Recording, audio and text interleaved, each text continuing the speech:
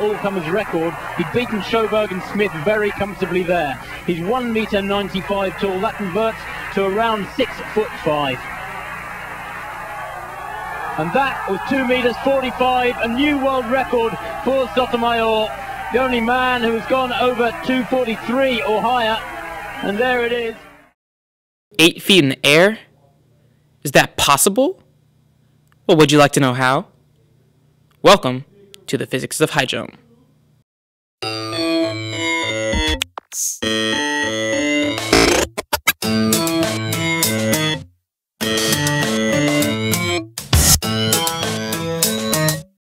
In the 1960s, athlete Dick Fosbury of Oregon State University developed another new technique that will bring the high jump into its modern form.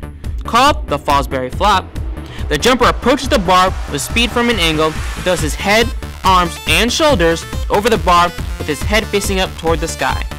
At the same time, the athlete arches his back in a curving motion over the bar while kicking his legs. The technique became the standard and started new height records of almost 8 feet high. Everything you do up to the point of takeoff is very important. Why? Because it is the main factor that will determine how successful your bar clearance will be. 90% of the jump is in the approach. The high jump is difficult to perform due to the fact that a high jumper must run a curve. You need to be consistent when you run your curve. If you can put yourself in the correct position at takeoff consistently, you'll have more attempts and a better probability of making higher heights. Once you get comfortable with a consistent approach, you can practice and concentrate on other aspects of your jump, such as knee drive, hip rotation, and arch. As a high jumper, you must run your curve with inward lean, that is, your body must be leaning toward the center of the circle you are running. And most importantly, you must maintain that lean as you plant your takeoff foot and attempt to make bar clearance. If you don't do this, you might as well run straight at the bar.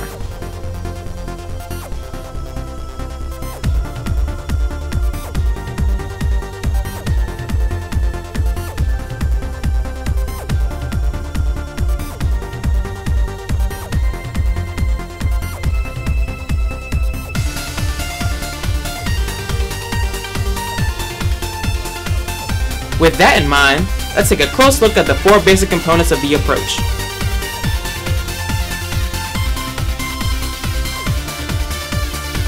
Oh. Thank you. Number 1. Takeoff point.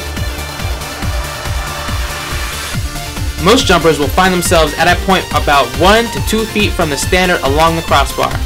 From that point on the crossbar, it will be somewhere between 2.5 and 3.5 feet perpendicular measured out, depending on your speed and jumping ability. Typically, the higher you jump, the further away from the crossbar you will find yourself when you plant your takeoff foot.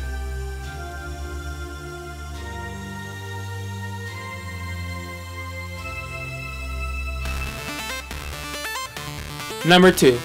Takeoff angle.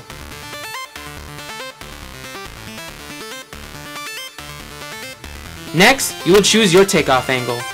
Jumpers will sometimes say that their takeoff leg feels like it collapses when they plant and try to jump. One cause of this collapse is a takeoff angle that is too close to 0 degrees, or possibly even parallel. It should never be parallel. This is very important. A good starting point is to be somewhere between 15 and 30 degrees. Number 3. Number of steps on the curve. Now you need to decide how many steps you will take on the curve portion of your approach. It is recommended that you use 5 steps as your starting point.